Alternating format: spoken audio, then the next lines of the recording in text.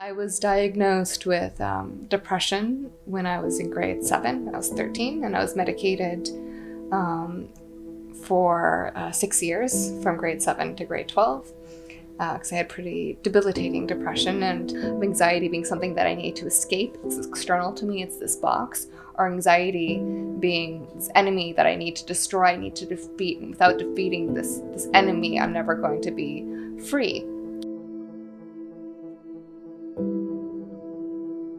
I'm experiencing anxiety. What is it that this sensation is asking or wants? Does it want me to rest? Does it want me just to lie down and go to sleep? Does it want me to dance? Does it want me to call up a friend and talk about what I'm feeling? And then all of a sudden anxiety becomes something that I can actually engage with.